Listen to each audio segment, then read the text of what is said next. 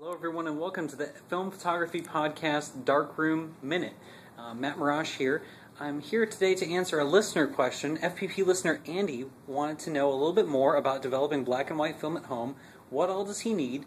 And what steps does he need to carry out to be able to do it at home? Well, Andy, everything you need to develop black and white film will fit in this little 5-gallon bucket right here. Everything, including the bucket, isn't necessary, but it just really helps the process out. So let's pick this apart piece by piece and get you developing black and white film. So first off, we have this nice little plastic tank. This is also known as a Patterson tank, also known as a film developing tank. They come in stainless steel, plastic, and I just like the plastic because they handle a wider range of stuff than the stainless steel tanks. On the bottom here, it even has a handy-dandy guide telling you how much chemistry you need for all of your processing, so that really comes in handy. And that will come with a lid, a baffle, there we go, keep it light tight, a spool, and at least one plastic reel that takes 135, 127, 120 or 220 film, and can handle 2 rolls of 35 or 1 roll of 120. So you need that to process. That's what's going to hold your film. To measure out some chemistry, a nice graduated cylinder. This is a 1200 milliliter graduated cylinder.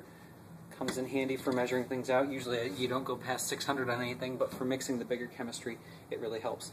So this nice little baffled spoon or stir, whatever you want to call it. This, along with the 5-gallon bucket, will allow you to mix the following, all of your chemistry.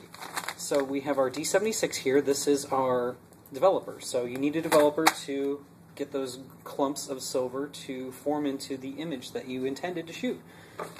After that, you're going to need to stop development. You can either do that with some running water, or you can use, and save some water, a Kodak indicating stop bath.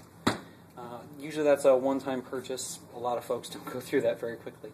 After that, you want to get rid of the unexposed silver in your film, and you will want some fixer. This is Kodak wrapped fixer. You can use a regular fix, like a Kodafix solution, or whatever suits your fancy. I use Kodak wrapped fixer in the liquid 2-part kit because I don't like the hardener, which is pretty much sulfuric acid in there, and I just don't like the extra acid in my steps because I use a really sensitive developer. But for everybody else, this works great and it's very cheap. After that, you're going to want to have some more archival permanence and get the fixer out of the bath, and you do that with perma-wash. After we wash, we want to have our film dry with no streaks, so we use Kodak Photo Flow, or any kind of surfactant. Dish detergent also works pretty well and keeps the bubbles off. This is a nice little dispenser bottle because you only need a couple drops at a time in your water, because if you go crazy with this stuff, well, your film's just going to look really wonky. So this is all you really need to develop your film. You can see some examples of us developing film at FPP here in the darkroom with our Film Photography Podcast Midwest Meetup. We put those videos on YouTube in July, and unfortunately I don't have any film to shoot to develop right now, but yeah, this is a pretty good primer.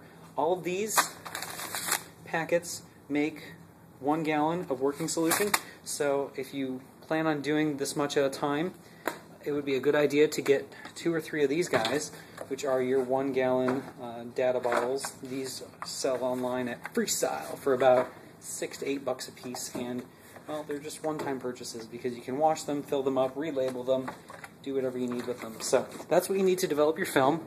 Thanks for watching, everyone, and I hope this answered your question, Andy. If anyone else out there has any questions on black and white home developing, just shoot me an email, matt.marrash@filmphotographyproject.com. Thanks a lot.